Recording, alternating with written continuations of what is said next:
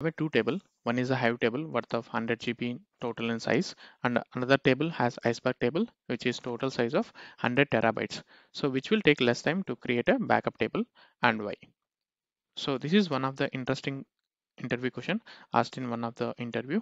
So most of the people can think that Hive can copy the data much faster because this is 100 times lesser than the Iceberg table, but actually it's not. Let's deep dive into the. First you need to understand how Iceberg table can do the backup.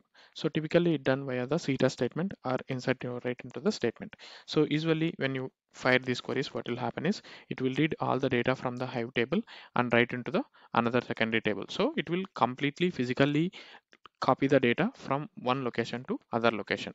But actually Iceberg do not work in that way.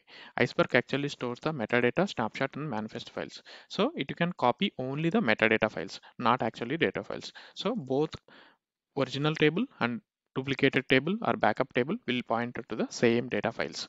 It can read. That is the reason Iceberg table will be much faster compared to Hive table. Storage, it requires another 100 GB extra storage is required, but in case of the Hive, we don't need any extra storage. So underline the technique that it uses is Hive is fully physical copy. Iceberg is zero copy. So obviously which one is winner? Iceberg is the winner. I hope you learned something new in this video. Please do like, share, subscribe. Thank you.